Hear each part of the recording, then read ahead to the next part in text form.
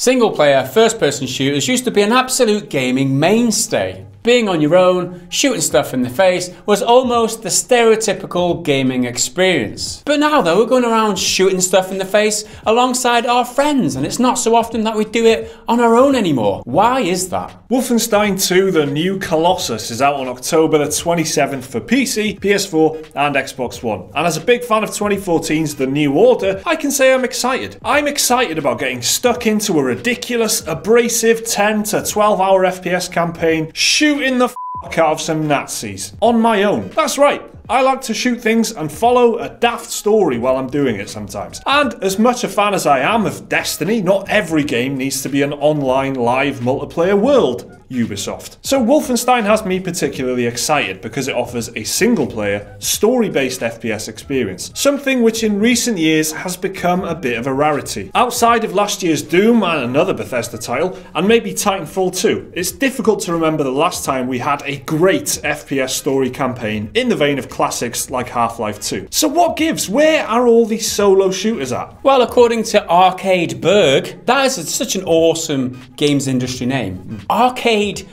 Berg. Awesome and real. That is the real name of a games industry man. I mean, if you were christened Arcade, what industry? You have no choice. What better industry to get into? I mean, come on. Metalworks? No.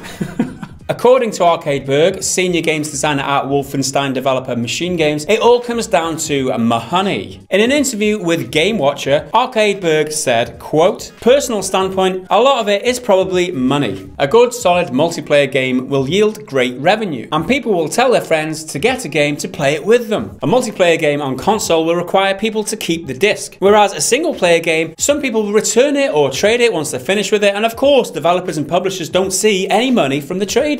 That's not the consumer's fault. But there are a lot of aspects like that get accounted for business-wise." Well, when you put it like that, it does kind of make sense from the evil corporation's point of view. Why make one game that someone will finish and trade in without buying a single damn microtransaction when you can make a game like COD or Destiny that will keep players hooked? It will stop them from trading it in and maybe even get them to plump for some DLC and microtransactions, which to you looks like the more profitable option. But it's not just that, according to Mr. Berg. He said, quote, "Technology is also a factor. Broadband is de facto now, so that's changed the playing field a lot. A lot of developers still creatively love to do single-player campaigns just as much as ever, because that's how you can really tell the story. Machine Games just work on single-player games, but multiplayer's just as fun and exciting." Berg's comments are very interesting in the wake of EA's closing down of developer of excellent single-player titles, Visceral Games. They were making a linear and story-driven Star Wars game when they got canned, and their project got repurposed to have an online focus and broader appeal. Compare that with Wolfenstein II, which is about to step out into the wild with no online functionality at all, pretty much. I'm going to start an anecdotal story now, Mike. Okay,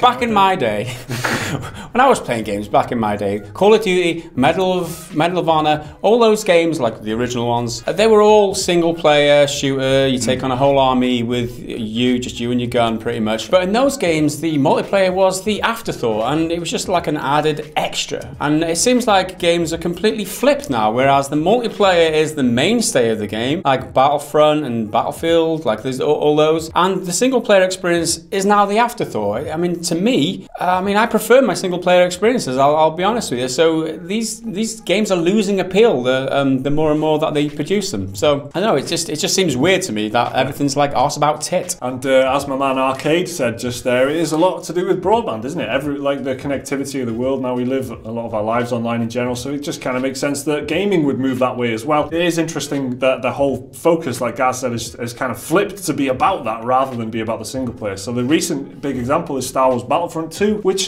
has a kind of 5 hours to 7 hour single player campaign we've just heard over the weekend. You know, that's the big selling point this time around. They're saying, oh, we've actually got a story this time. But let's not forget, they kicked one out the door with no story at all and just a handful of maps, and they thought that was enough to charge a full price for as a game. So the second time around, it's still all about the multiplayer. I mean, the microtransactions, loot boxes model that they've got in there, it's all about money making, keeping people playing, keeping people cashing in and getting that revenue coming over and over and over again rather than just buying the game and trading it. I think it makes total sense the way he's presented it there. Why would you make a single player experience that people will trade in a week after launch when you can make a multiplayer game and get them to keep playing it keep buying your DLC, your microtransactions, and maybe never trading it in. I think that's what it boils down to. Like, if you're a businessman in the gaming industry, yeah, and you want to make profit, then it makes sense. Why would you make a single player experience? You make the multiplayer experience, you can sell DLC, microtransactions, and such like. But for me, if you want to make money, just go and find a different industry. This kind of thinking these days in the game industry, AAA games industry, that turns me off completely, honestly. It makes me more wanting to go and play some indie games because they haven't got any of that bullshit. There's no microtransactions like DLC, any of that bullshit. You just get a full game and you get a full experience for that. And that's